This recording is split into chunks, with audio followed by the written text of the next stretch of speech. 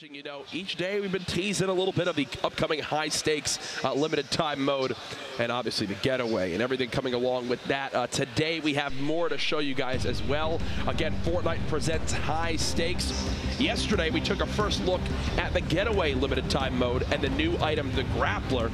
Today, we've got the free high-stakes challenges and rewards you can unlock for completing them. High-stakes launches this week in Fortnite. See you there. And again, here's a look at them. Deal 500 damage to jewel-carrying opponents. Again, something completely unique. That's the spray you earn, and then pick up a jewel in 5 different matches of the Getaway to earn the contrail. A look at it there. We saw it in the gameplay yesterday. That looked fire. You complete all the challenges. The brand new pickaxe, the crowbar right there. I'm doing that right away. When that goes live, I'm doing that right away. So you have to don't forget to start the stream, Courage. I know you're excited. The LTM will be there. Okay, you just got to wait the 2 minutes. Get ready. You know, get it into your do my little dance game. Exactly.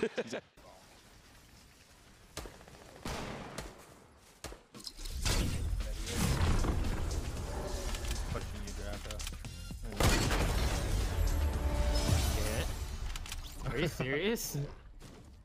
Good nice. Shit. To begin to get ready for our first game with our look at our finalists, 99 of the best Fortnite players in the world competing here today. What are some big names on this first page, Luke? I don't even know where to begin with the list of players that are playing today. You have names like Nate Hill and the rest of the FaZe clan. In fact, 5 out of 5 players from FaZe qualified for these grand finals. 72 Hours from Liquid, who we saw put on a show. You don't need materials. You don't even need HP. All you need is a drum gun and a dream, and you can push around outside and rotate on your opponent. The thought processes that go through these players' minds is incredible. You got C9, Alliance, World's Best Gaming, Trouble Boys, and teams, countless teams. Yes. Envy. It's incredible. And then on page 2 here you see Sentinel's Animal. He was one of the 2 players who have had 10+ Elim games. Ghost Aiden was right there with him as well. Saf, who's done well in the summer skirmishes prior to this, continuing to put his name up there. Ghost Bizzle, a big name with that Ghost Gaming organization who've seen so much success this weekend. Heading out of the other side of the list, number 59 spot, Liquid Poach. Arguably a competitive fan favorite to potentially win the event this weekend. We'll see how he performs today. And then this was from last night, and I'm just going to quickly run through. FaZe Tempo, Tfue, Hysteria, Chap, J-Omok. You look, C9 Blind is on this list. Flower from Rogue. It does not. And what a stacked lineup we have heading into today, competing for the 1.5 million. On top of that, you have players that are playing on a controller. You have players that are playing on keyboard and mouse. Yes. Nick Merckx is going to put on a show in Tilted Towers. We've seen it before. We'll see it again. And the best part is he's not alone. Aiden was consistently dropping Tilted in his games, which means these two might end up having a little face-off at the beginning of almost every single game if they both trend to where they're used to, where there are a couple games left for these players, even after this one has been completed. So a bad game or two, it doesn't spell the end. Is this Nick versus Aiden? Is this Nick versus Aiden? Shot to Nick Merckx goes down. Aiden says, "Welcome to Tilted." And there, oh, Aiden letting him know. I gotta say it, hi Twitter. That honestly. Right there, folks, is what it's all about. Aiden knowing the reputation of Nick Merckx. Nick now seeing a new controller player trying to claim his Tilted area. And, well, I feel like that's a battle we're going to see a lot today, Lupo. Going to catch up to Aiden. Aiden was eliminated earlier on. We've now got 5 players with a point on the board. Looks like these were 2 players fighting earlier on, Lupo and Shifty. This kind of shows just how they both fell. Don't stick the landing on the way in. This kind of shows how players are. Oh no! Oh no! You see in the feed, Jumpman eliminating Aiden. We at least know who hit his head went down to on a tree and was knocked down. Here's that move we mentioned, down into the river. What an ending to this first zone. Hysteria there. You see the shotgun elimination on the knees. 32 players still remaining. Typically at this point we're at like 13, 14 players, and we're at 31.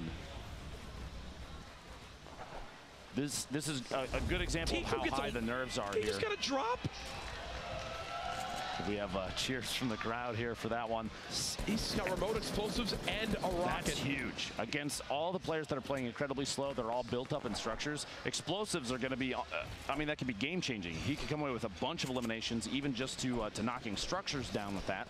And he's going to start pushing up. He's going to get up top of the zone. He owns all of this, too. You see he's making quick edits on pretty much every piece he's moving through. And this is Hysteria's first elimination thus far today in game 1. An opponent, surprise, falls inside and catches Nice off guard. You know, that's when the double barrel is quite good, just as a pro tip, when they're inches in front of your face. Literally right there. Yes. Here we go, folks. Our move to our next zone about to begin. 27 Tfue players. has been inching across all of this build. I was wondering how he was going to do this with little materials. Somehow he's claimed this entire top area, it seems. Nate Hill still in it. Geomach still in it. Here we go. This game is about to escalate very quickly. The moves coming from everybody now. Chris, 2 limbs. Can he earn his third to put a point on the board? Gorilla just cut down Geomach. You see Nate Hill using the bounce pad. Everyone surging forward. The common enemy of everyone is this storm. And you can see they're all afraid with how much damage it does. Somehow Tfue not being shot. He's made it on in and secured a nice little structure to heal on up. Literally no one wants to engage anybody else right there. You saw Tfue drop the C4. I think the idea is if somebody's pushing up underneath him, he can edit it out and drop the C4 down. Brandon gets caught off guard, and Jack secures his 6th elimination and He's got a med kit now. He's got to use this right away. The zone is 25 seconds. Pop that med kit. Get above 6 HP. Tfue 1 elim away from earning himself a point. Remember, top 10 in the game earn themselves a point as well. No fall damage. Honestly, kind of surprisingly, so many explosives. He's out of materials. I think he's just got to kind of go for this. That's all of his mats left. One more elim is a point for Tfue, and he's going to look for one. There's still 10 players that are that have to go down before rank matters for points, which means now's the time, and he gets it, catches Shrugs off guard through a little tiny window. That green drum gun coming in, and another one. Tfue going for his 4th elimination. He's got to move. The zone is there. He's got to move. He's trapped on in. Tfue choking on out. The storm ticking for so much. And there he goes. Tfue out from game 1 as the storm claims another victim. You got Nate Hill basically sitting on nothing, no HP, no shield in the bottom, and he had some minis. He's going to patch himself up. When Nane's stuck inside, basically in the middle of the, there's a player sandwich here. 11 left, 1 more goes down. Everybody that's left alive gets 1 point minimum. Whoever is a limb next, heartbreaking stuff, as they will be just on the verge of a free point. I know one thing, Nate Hill has no plans of peeking on out with that little HP left. 3 medkits for Morgoth, so you've got to think he's in a good spot if this goes to a heal-off. Uh-oh. Fight about to go down. Morgoth with a shot. There it is. We're now into our top 10. A quick trade. Many trades happening back and forth. The hype there, that was 3 limbs, and he made it to the top 10. That's 2 points there.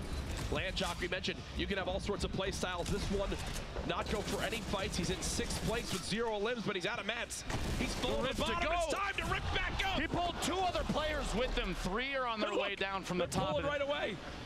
He's gonna. I think the goal is to try and land as fast as possible. No, he's gonna rip again. Oh my God! No! Oh. That was almost 200 IQ. It could come back to bite him. Gets the shot on Gorilla. Top 5. Top 5. Trades going down. Nate Hill with an elim. Prodigy Aces. Looks like he's got the high ground right now. Only 1 elim to his name. Remember, top 3 earned 2 points. He's made it. 2 points now earned. So many medkits. The storm is pushing on in. This is it. I believe it's going to come down to a heal off right now.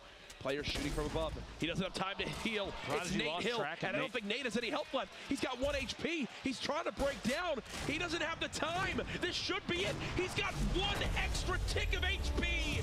And there's the victory for Landjock. As he can't believe it, it was 18 health to 1 health. Literally 1 tick of the zone made the difference. And the sigh of relief there. Congratulations. That's a 3-point game. Absolutely ridiculous. Nate, at this point, his only option was to try and shoot or pickaxe his way down, get a shot in the fall, and it didn't matter. Landjock had a layer above him. There was no option there. He was done for anyway. You saw trying to pickaxe down. He was getting that thing where it just wasn't letting him actually hit the structure, which made him have to panic shoot. He didn't have a shot there anyway. 1 HP.